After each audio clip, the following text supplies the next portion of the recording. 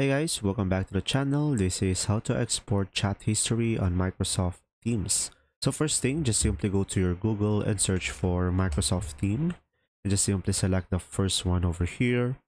And after that, just simply select sign in on the top right corner. And now just simply sign in into your Microsoft Teams account. Now from here, just simply select the top right corner on your profile icon and just simply go for the My Microsoft account, and now it will open up another tab. Just simply go to the privacy over here on the left side of the screen, and now just simply sign in into your account using a verification code. Just simply select this one and check your email.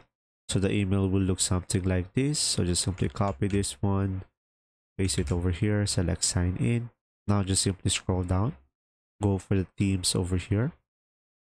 It will open up another tab, and just simply go ahead and select this one, chat history, and just simply select submit request and click on continue.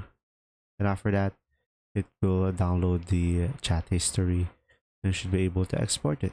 And there you go. I hope this video helped you out. Thanks for watching.